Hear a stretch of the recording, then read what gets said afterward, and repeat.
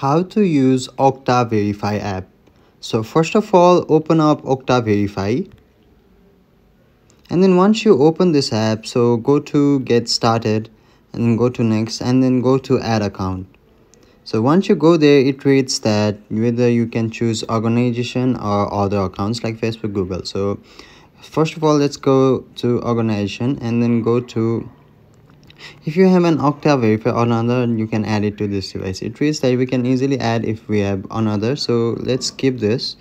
So we can also do add the account if we have the QR code, or instead we can just sign in. So we can enter our organization's URL.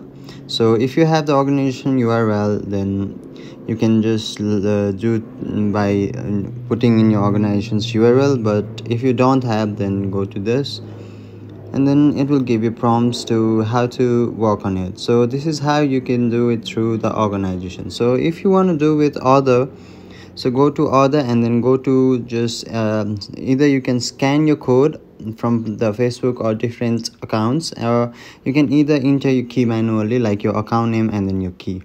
So simply if you press add account, then you will be able to add your business account. So this is how you use Okta Verify app. Hopefully this video helped.